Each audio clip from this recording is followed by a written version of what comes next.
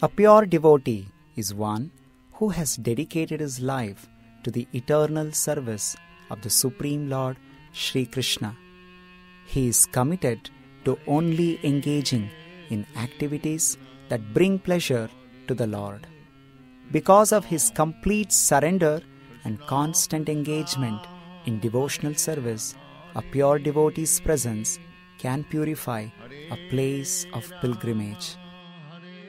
He is self-realized and has a perfect perception of life in the material world, but his consciousness is always spiritual, and therefore he is a pure representative or ambassador of the spiritual world. So, for him, leaving the material world is only a change of destination to carry on his eternal service to the Lord.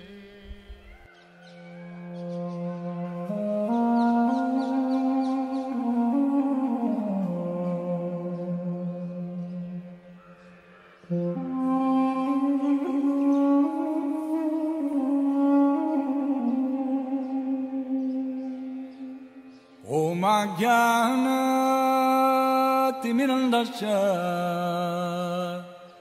Gyananjana Shalakaya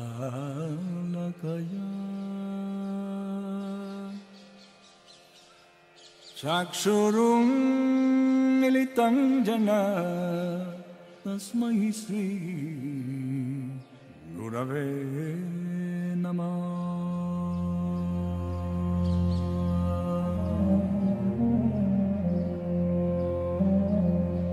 Nama Om Vishnupadaya Krishna Prastaya Bhutale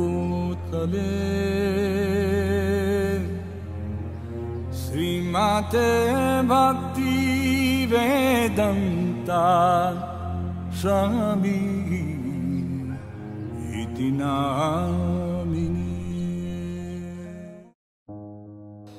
Prabhupada had so many good qualities that it is said that there are 26 special qualities of a devotee, and Prabhupada embodied them all.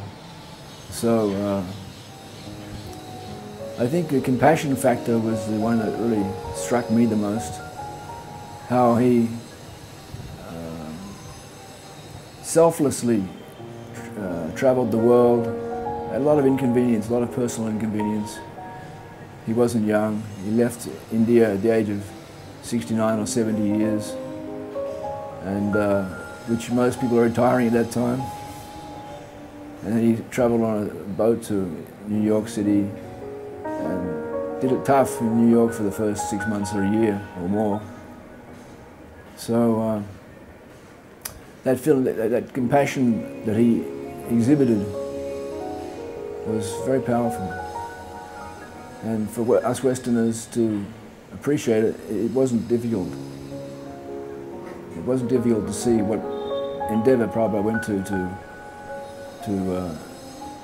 give transcendental knowledge to everyone in general, and especially his disciples. That means 32 years ago, in Bombay, I was then doing some business. All of a sudden, perhaps on this date, sometimes between 9 or 10 December, at that time Guru Maharaj was indisposed little, and he was staying at Jagannath Puri on the seashore. So I wrote him later, my dear master, your other disciples, brahmachari, sannyasi, they are rendering you direct service, and I am a householder. I cannot live with you. I cannot serve you nicely. So I do not know how can I serve. Simply an idea, I was thinking of serving him. How can I serve him seriously? So the reply was dated 13 December 1936. In that letter, he wrote, "My dear such and such, I am very glad to receive your letter. I think you should try to push our movement in English." That was his writing, and that will good to you and to the people who will help you. And that was his instruction. And then in 1936, on the 31st December, that means just after writing this letter, a fortnight before his departure, he passed away. In the Bhagavad Gita, the verse, Bhavashatmika buddhi rekiha kurunandana, in connection with that verse, Vishwanath Chakravarti Thakur gives his commentary that we should take up the words from the spiritual master as our life and soul. We should try to carry out the instruction, the specific instruction of the spiritual master very rigidly, without caring for our personal benefit or loss. So, I tried a little bit in that spirit. So he has given me all facilities to serve him. Things have come to this stage that in these old days I have come to your country, and you are also taking this movement seriously, trying to understand it. We have got some books now, so there is little foothold of this movement. Now on this occasion of my spiritual master's departure, as I am trying to execute his will, similarly I shall also request you to execute the same order through my will. I am an old man. I can also pass away at any moment. That is nature's law. Nobody can shake it. So that is not very astonishing. But my appeal to you on this auspicious day of the departure of my Guru Maharaj, that at least to some extent you have understood the essence of Krishna consciousness movement, you should try to push it on. Samsara dava nalamita loka tranaya karunya ganaganatva samsara dava nalamita loka tranaya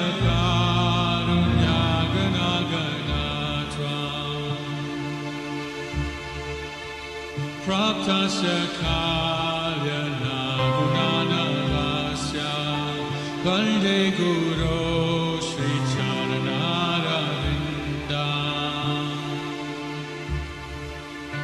Praptasya kalyana gunana vasya Vande Guru Sri Chaitanya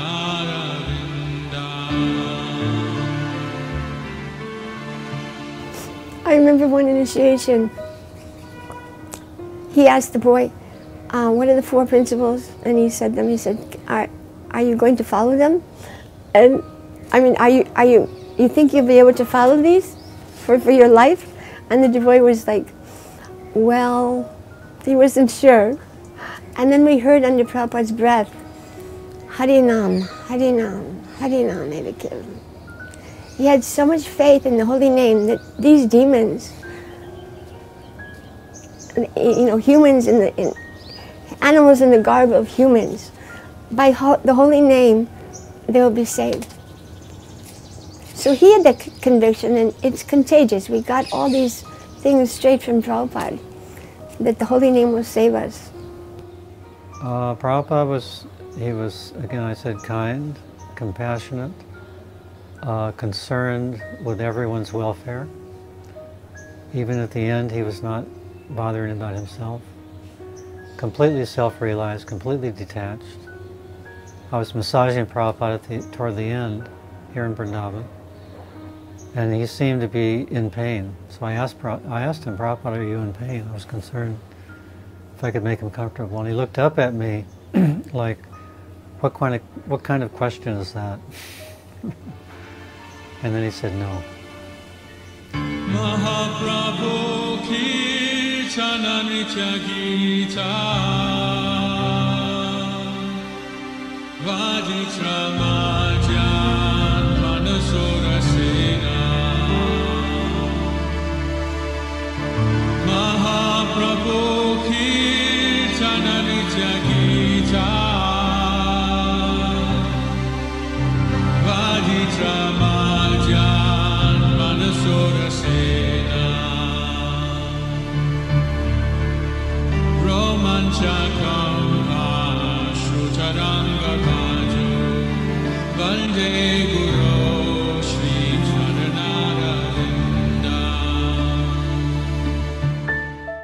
Persons who are not for spiritual realization, they may be engaged in work for 8 hours only.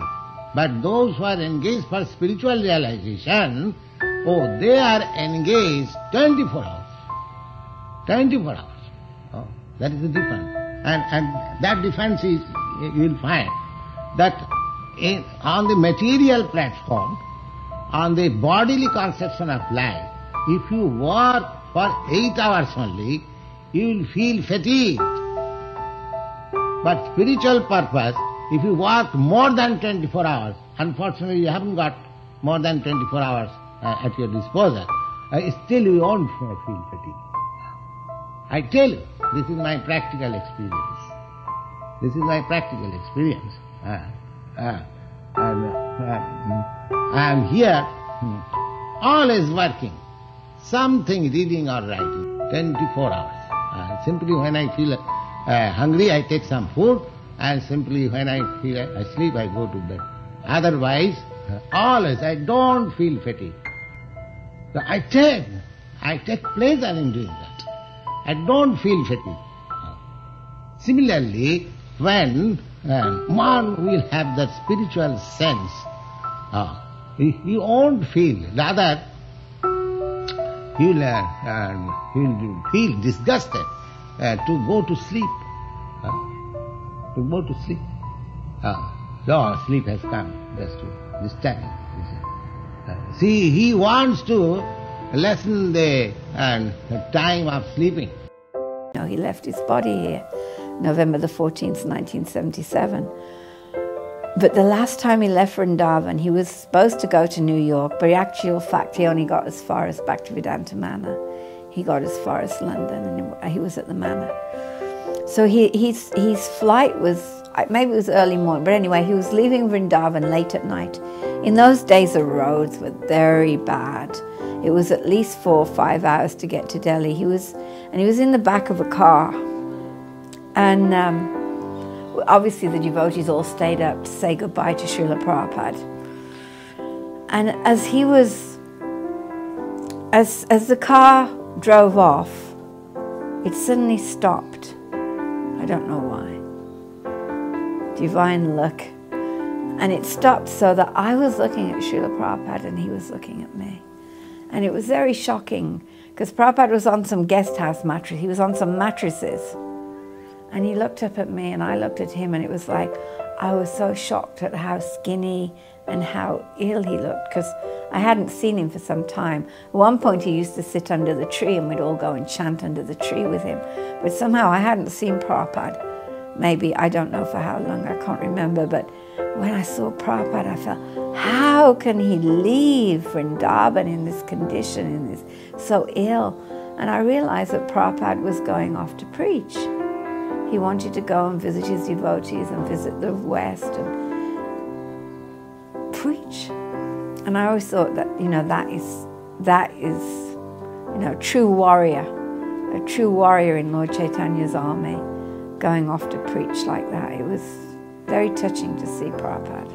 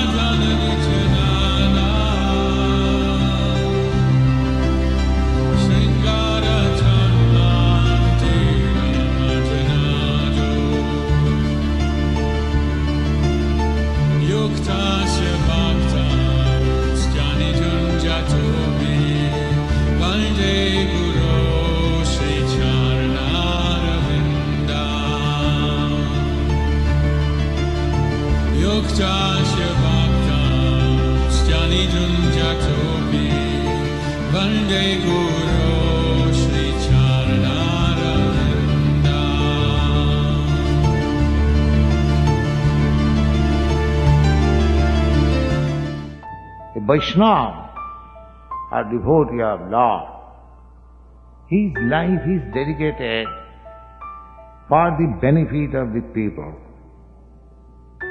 You know, most of you belong to Christian community, how Lord Jesus Christ,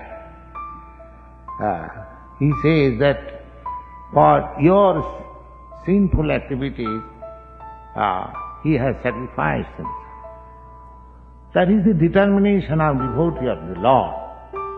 They don't care for personal comforts because they love Krishna or God. Therefore they love all living entities because all living entities are in relationship with Krishna. So, similarly, you should learn. This Krishna consciousness movement means to become Vaishnava and feel for the suffering humanity. So to feel for the suffering humanity, there are different angles of vision. Somebody is thinking of the suffering of the humanity from bodily conception of life. Somebody is trying to open hospital to give a relief to the disease condition. Somebody is trying to distribute foodstuff in poverty-stricken countries or places. These things are certainly very nice. But actual suffering of the humanity is due to Krishna, lack of Krishna consciousness. These bodily sufferings, they are temporary, neither they can be checked by the laws of nature. Suppose if you give some distribution of foodstuff in some poverty-stricken country, that does not mean that this help makes solution of the whole problem. The real beneficial work is to invoke every person to Krishna consciousness. As soon as he comes to Krishna consciousness, the same example as I have given several times, that a rich man's son is loitering in the street, forgetting his father's opulence and property, and somebody out of sympathy giving him some food, but other person comes to him and says "Oh, my dear boy, I know you. You are the son of such and such rich man. Why you are loitering in the street? Come on, I shall take you to your father." So, that gentleman takes that loitering boy to his father. The father is glad, and the boy inherits his father's property, and his whole problem of life becomes solved. This is a crude example. Similarly, all living entities, they are loitering within this universe in different bodies, in different planets, and from time immemorial, without knowing that he belongs to the kingdom of God. He is the direct son of Krishna and God. Krishna is the proprietor of everything, and he can enjoy his father's property, and these problems of material condition life automatically solved. Just like if you become a rich man, if you can possess millions of dollars, then your poverty is automatically solved. Similarly, if you become Krishna conscious and if you act in that way, then all other problems in the material condition of life solved. How did Srila Prabhupada accommodate so many variegated types of people from different cultures, from different places all over the world? Srila Prabhupada was fully rooted in Krishna, and he knew he was blessing us with Krishna's mercy. And he knew he was giving us the highest science. So he did it with enthusiasm, he did it with confidence, he did it with forcefulness, he did it with gentility. Whatever was needed for any given situation, he could see. Even there were situations he could see someone would not follow his instructions. There was an instance where two people wanted him to order to build a temple. They were trying to get Srila Prabhupada to order them to build a temple, and Srila Prabhupada wouldn't do it. And later when asked, Srila Prabhupada said they wouldn't have done it. And then they would have been guilty of disobeying the order of the spiritual master. So I didn't want that problem for them. So I wouldn't give the order. So Srila Prabhupada, he was expert, because he was totally in touch with Krishna at all times, and he could see what was going on inside of him. Like when, for example, I was initiated, my name is Kusha. It was right after we had just finished growing Tulsi. And so I was really excited. I'm very much into plants, and there was Jayashree and I were given the seeds by Govindadasi to plant, and I really wanted to find out all the spiritual plants, and I went to the university and I was looking for Kusha grass. And when I had written my letter, I was thinking Srila Prabhupada, I don't want a long name. I don't want a name that doesn't sound good to the Western ear.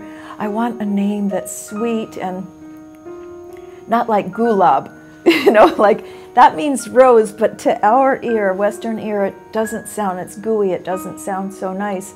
So I was being real specific about my desires. I even wanted a particular type of bead for my japa beads, these certain mridanga-shaped beads.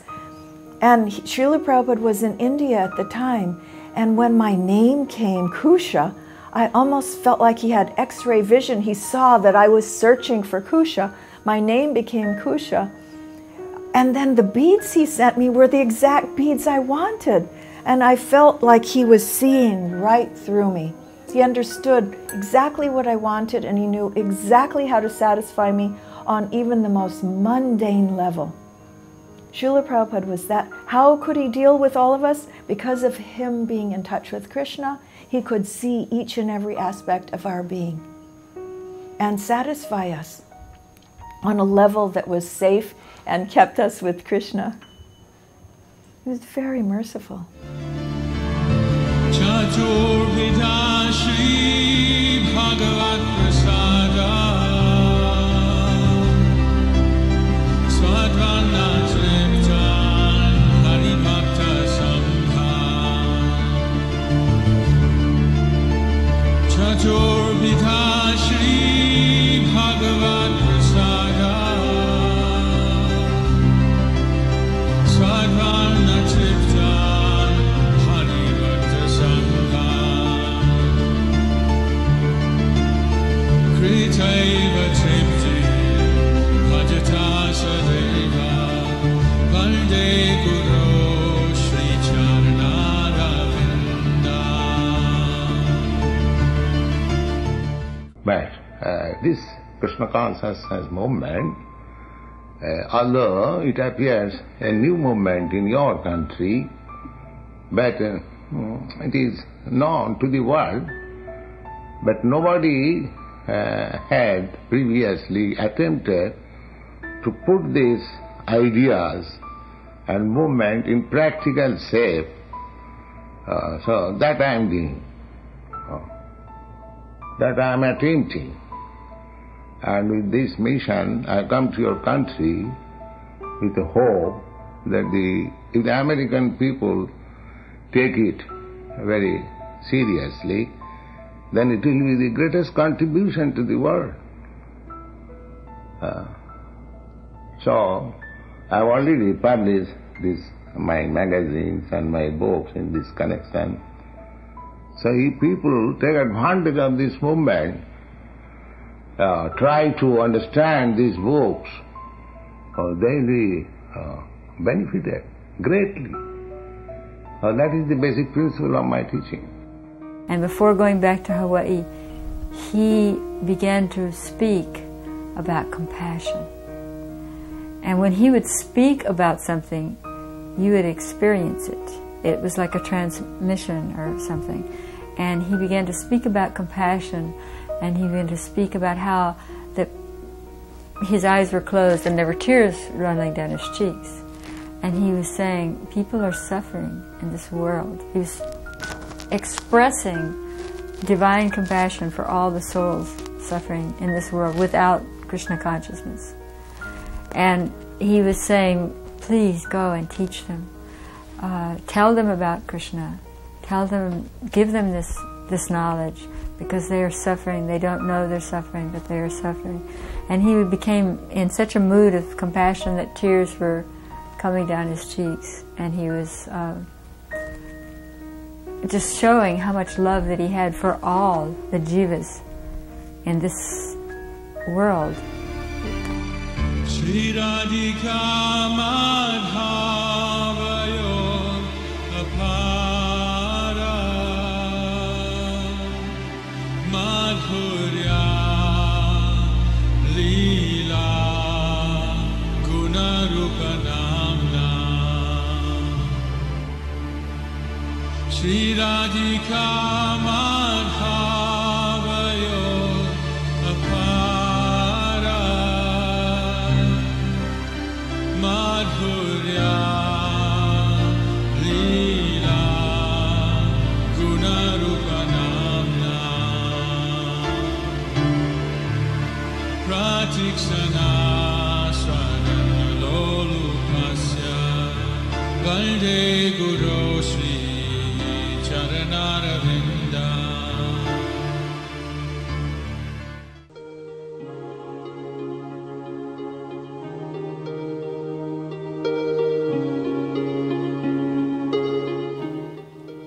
Prabhupada was beyond special.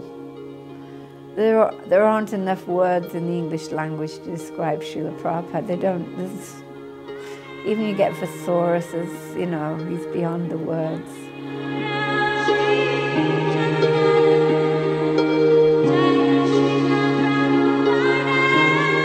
He was a Vaikuntha man.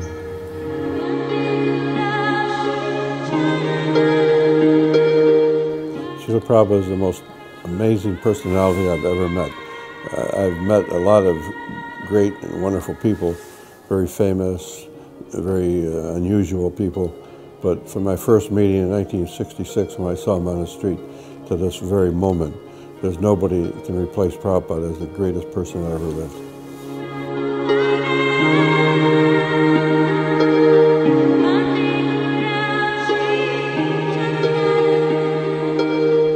By the mercy of Krishna, one gets a guru, and by the mercy of guru, one gets Krishna. So to me, Srila Prabhupada he's in my heart guiding me, and every day, every step of the way.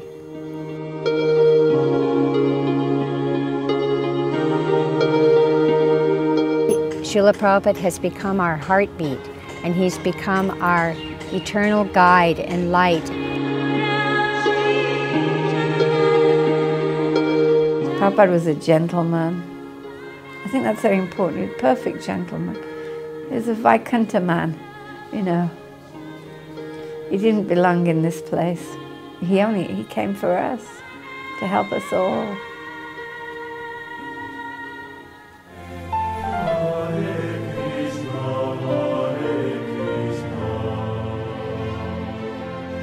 He reasons ill who tells that Vaishnavas die when thou art still living in sound. The Vaishnavas die to live, and living try to spread the holy name around. Srila Prabhupada emulated the transcendental qualities of a pure devotee. His life was the perfect example of unalloyed, loving devotional service to the Lord. And he lives on in his instructions and wherever his followers sincerely serve his mission.